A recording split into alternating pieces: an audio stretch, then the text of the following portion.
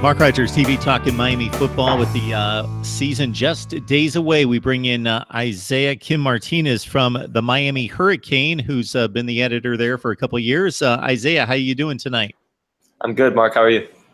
I'm doing just fine. So thanks for stopping by to give us some insight on the Canes as they get set for the 2017 campaign at Bethune-Cookman this Saturday.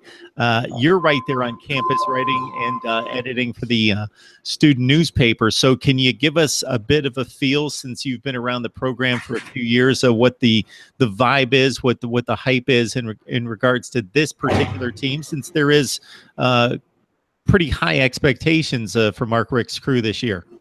Oh, no doubt. When it comes to the Miami Hurricanes and all the sports that are offered here, football is the sport. You can tell it with the students, with the fans around campus locally. It gets the most excitement always, even before Mark Richt coming. And then after Mark Richt coming, obviously head coach comes back to the U. There was just like another level of excitement, I would say, that came with him coming to coach U football.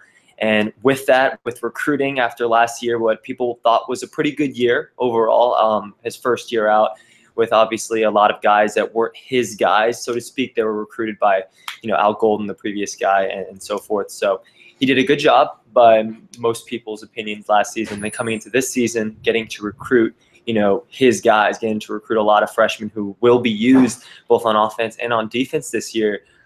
There's a lot of excitement with the Richt era, as they call it, quote unquote, and just what he's going to bring this season and beyond. I think that the excitement that never really left with Miami football, especially here, but as a national kind of, national way of looking at it, I believe that Canes football is getting more exciting, not just for the fans here, but fans around the U.S. Speaking of which, Isaiah, the last time, of course, Miami vied for a national championship and took it to the last game was that infamous late flag against Ohio State at the Fiesta Bowl. That's been a long time ago for guys like you. So you're a sports guy. You know the history. You know how great Miami's been. Does the student population, for the most part, have a knowledge of where this football program has been in the past?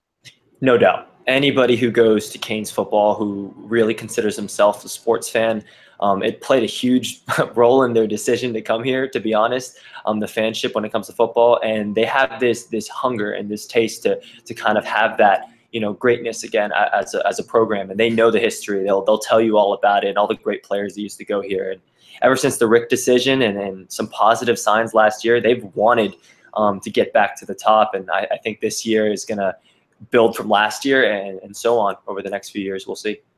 That list of football players that are going to be inducted into the Miami Hall of Fame, I believe it's at halftime of the Georgia Tech game. That just gives any football fan indication, if they know any history of college football, the level of athlete that we're talking about and the level of accomplishment at Miami in the recent past, meaning the last 20, 25 years compared to most schools. It is extremely impressive because you're not just talking about legends in college football, but in many cases, ones that turned out to be legends on the next level and are Pro Football Hall of Famers as well. It's an amazing tradition here that's basically been since 1980 for Miami football.